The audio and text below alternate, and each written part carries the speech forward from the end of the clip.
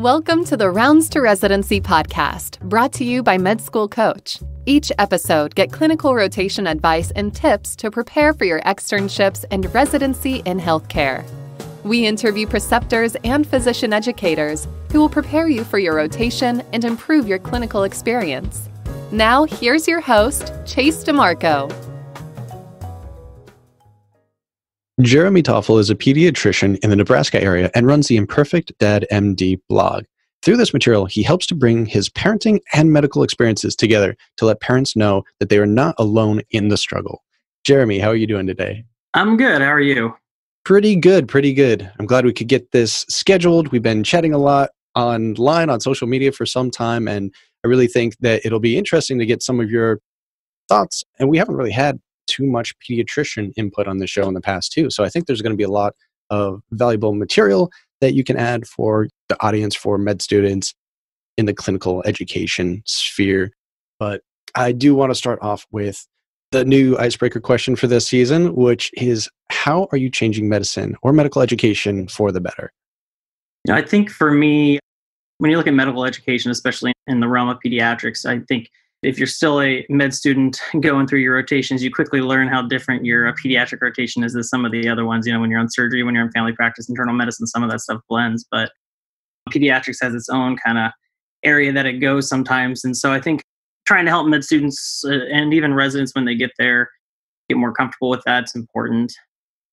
I think one of the big things we don't talk about a lot in medicine is the fact that we get all this information, we study for tests, we read these books, and we're told this is how you do it, follow this flow diagram, and you learn quickly outside of med school that's not how life is. And that's pretty prominent, I'd say, in pediatrics as well. You know, there's all these developmental milestones and what you're supposed to do at 2 months and 4 months and 6 months with your babies. And really in real life, it just doesn't always work out that way. So I think sometimes making sure from the medical training side, it's, yeah, this is the stuff you need to know, but this is the stuff you're going to learn if you decide to go this route too. So, and you probably brought up the bane of my existence in my pediatric studying was that developmental chart. Oh yeah, that and the vaccine chart. Oh yeah, the vaccine chart always it's a good time. You learn it. It's repetition, I guess. It is. I mean, I can understand how you would know it if you're doing it every day for a long period of time, but when you're trying to just learn it for the boards for some school exam, it's just rote memorization. It's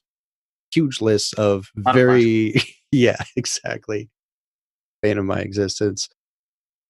Pediatrics in general is kind of a scary one for some students. You get in there, you've been reading about pediatric patients and the different kinds of things you need to look for in that type of rotation. But when you're actually there and you're working with kids, with infants and toddlers, and also the parents sometimes are kind of scary, then it's just a very different experience than you probably think about beforehand. And I don't know, were you like that when you first got into it, or what made you really say, yeah, this is for me?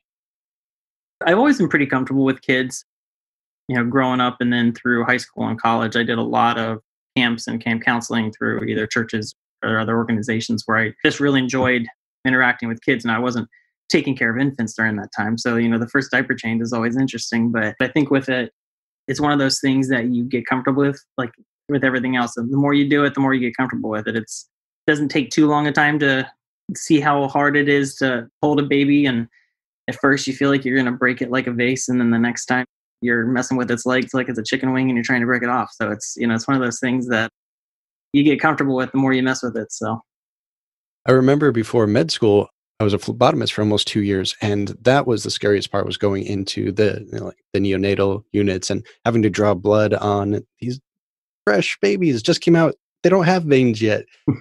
I can imagine that there are just so many more terrifying procedures that have to be done to the pediatric population. Do you have one in particular, maybe you saw during residency or something, that really stands out to you? I mean, from a procedural standpoint, I think that was one of the things that actually drew me to pediatrics too, is there's so many different things that you see in pediatrics from a procedure side that you don't see anywhere else in medicine. I mean, when you talk about, like you said, with the new babies, the neonates, the NICUs, putting in an umbilical line, or, you know, you're trying to get an IV in a kid and you can't get it in the hand. Okay, you're going to put it in their head and you're going to do it there instead. You know, it's that you're not doing that a lot of other places. I think one of my other ones that stood out to me a lot that I enjoyed was I did a pediatric ophthalmology rotation, and seeing kids get the muscles of their eyes cut back and resized to get their eyes to line up better. That's something you don't talk about a lot in medicine unless you have a reason to. And so when you get to go in and actually see that procedure, it's pretty cool. Jeez. Yeah, that sounds a little intense. That's Yeah. not one I came across in my in my rotations for sure. And you work in, is it the community pediatrics? So I'm in Omaha, and so we have a children's hospital system here. And so I work in one of the outpatient clinics there and doing general pediatrics. How does that compare to, let's say, someone that's doing their rotations in their university hospital or something like that? It's quite a different environment, I imagine. When you get into the clinic compared to being in the hospital, it's a totally different world with what you're dealing with and what you're handling. I think one of the things that I struggled with early on in my medical school rotations is you have so many hospital rotations. You get so comfortable with, oh, I'm going to order this lab, or I'm going to do this test, or I'm going to do this imaging, and it's going to, give me information. In the outpatient world, you really don't have that. You can do it, but you're not supposed to rely on it. Really most of your time is history and physical. That's really the prime skills that you have there. And you try to minimize the amount of labs and imaging, all that stuff you do. And so when you're not used to that and you first get out into that world, it's not uncommon to have a med student come in for a rotation and be like, oh, this kid's sick. What do you want to do? And they're like, oh, let's get a CBC. And it's like, no, we can't do that. It seems like there probably are some certain personality traits or something that would make someone more prone to go to pediatrics. I know a lot of students I went to school with said they wanted to do pediatrics until their pediatric rotations. Then they kind of decided not to. And that's just a couple week rotation. That's not even seeing the bulk of the experience. Even a lot of my family members said, you're great with kids. You should go into pediatrics. Like, no, that doesn't sound right for me. Do you think there are certain traits, or maybe it is more the experiences, like you had so many experiences as a counselor and everything growing up, that really put someone into that sort of specialty? I think that's a really great question. I think you can look at pediatrics and assume like, oh, everybody's in there bubbly. They can all make animal puppets and this and that and blah, blah, blah. But really, just in my training with residency and even working where I work, it's such a wide range of personality types that are doing it. You kind of touched on this earlier. The parents are sometimes the hardest part. I think one of the reasons I went into pediatrics is because I had a hard time with adult patients because they wouldn't follow what you did and do what you did and listen to what you did. With kids, it's not their fault if their diet stinks because the parents are the ones giving them that diet. And so it's easier to think to empathize sometimes with the kids, and then just learning how to manage, and not so much manage, that's probably the wrong word, but work with the parents in terms of trying to do more of the right stuff at home compared to the stuff that they probably shouldn't be doing. So that's a big thing. I think that's being able to, you're almost playing the middleman between the kids and the parents sometimes in some aspects. And so I think being comfortable with that and knowing that that's part of it is a big thing. Did you know you can find and schedule your own clinical rotations? Students can reach out to preceptors nationwide and schedule their own rotations. You can even refer a friend, earning you credit towards clinical externships of your choosing. Go to findarotation.com for more information. That's Find a Rotation, your medical and healthcare clinical rotations platform. Is there anything in particular that you find is the hardest aspect of the specialty in general? I think anytime you have a kid who's really sick and you have to deal with the morbidity of that or the mortality. I remember every patient I've ever taken care of from med school all the way up through now who died. The ones that stick with you the most, I think, are kids. Where I practiced and where I trained, we did a lot of heart procedures. I love hearts. I love cardiology. Pediatric cardiology is one of my favorite things to learn about. I was always first to volunteer when I was on the rotation to take care of the really sick ones. But that usually meant that month that I was training, one of them wasn't going to make it. And that's terrible to think that way. But when you're taking care of really sick kids, that's what's going to happen. But it's not easy to deal with. It's not easy to manage. But I think that's the hardest part, honestly. Yeah, I guess you just kind of have to put the positive spin on it. How many are surviving because of this environment instead? So some things have been changing. Well, everything's been changing in medicine since COVID started, and we're getting a lot more of like the telemedicine, clinical experiences for students, and just complete change in clinical medicine, really. Have you seen this happening a lot in pediatric offices? And if so, like, what could a student maybe expect in this type of environment? Yeah, we're definitely utilizing telemedicine a lot more in different aspects. And I think when you look across the country right now in pediatrics, everybody's doing something a little bit different. You have some areas that are only utilizing it for some acute care visits. So, like talking about some sick symptoms and deciding if they need to be seen or not, those kind of things.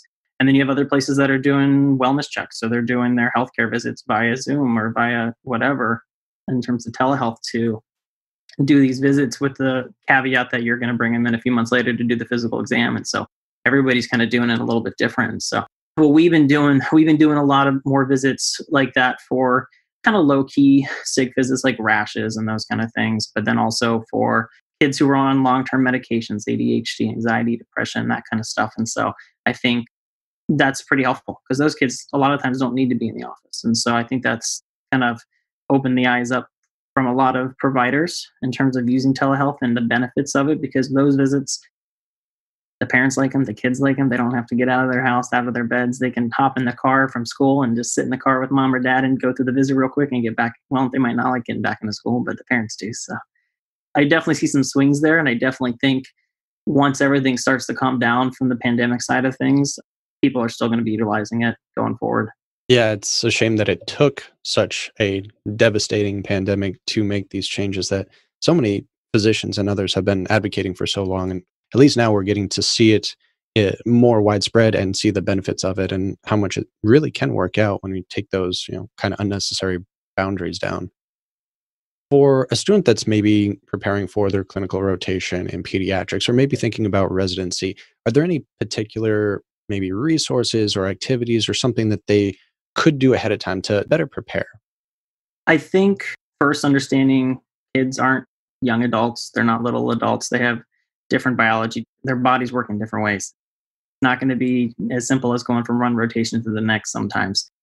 You got different bugs, different drugs that you're using at these ages than you are in the adult world. So kind of getting comfortable with that, knowing what you're going to probably walk into. You do have to read up on the developmental milestones. You got to be comfortable with those, at least to an extent. I mean, you can't walk in knowing everything with those things. If you have kids, it's really easy to relate your kids to those. So sometimes that helps too. But I think just reading up on that stuff, a lot of programs, I think in med schools, they have little study guides. And so seeing what your other classmates have already learned from it or what they tend to focus on more, I think, in their rotations. Because some programs, they're going to have a lot more inpatient focus. Some are going to have a lot more outpatient focus. And so you got to kind of be comfortable with where you're going to be at for that too. And so the big thing is just understanding that it's not going to be like your other rotations. I think that's the biggest thing. And then really with anything, I think it's just confidence. Come in with confidence. Don't be scared to voice your thoughts on something. Even if you don't think it's right, say it. It's better to be confident and wrong than to keep your mouth shut, honestly, on these things. So. It reminds me that there are also a lot of diseases for the boards that you see just for like your pediatric shelves and you never see again. Never. Geez. Even when you're a pediatrician, you never see them exactly. Again. The most rare diseases ever. Those really need to be on there.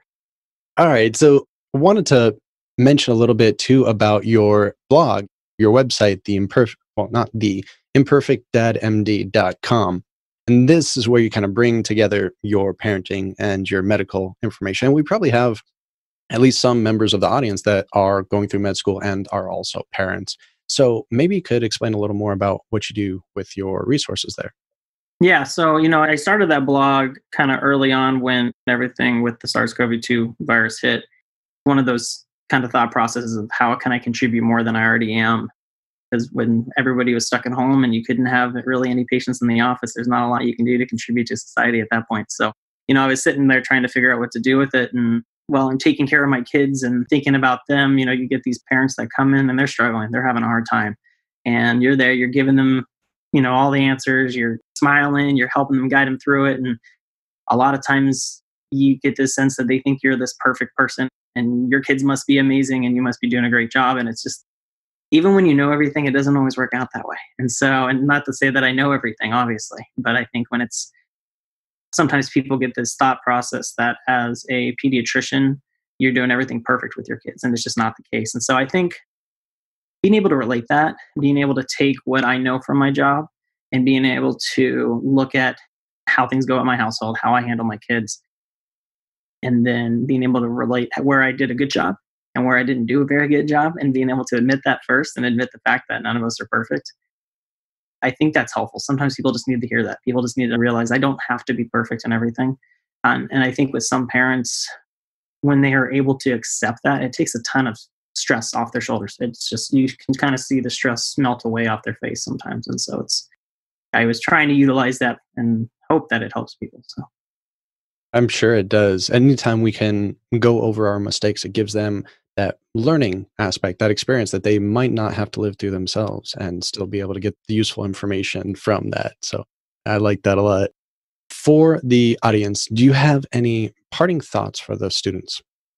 It is interesting how when you look at pediatrics, it's not a scary subspecialty, but in medicine, for some reason, it becomes kind of scary and even scarier than surgery rotations for some reason, because I was terrified to go on my surgery rotations. Although I love surgery, but I just kept my mouth shut on those ones for some reason. But, I think it's go into it with an open mind.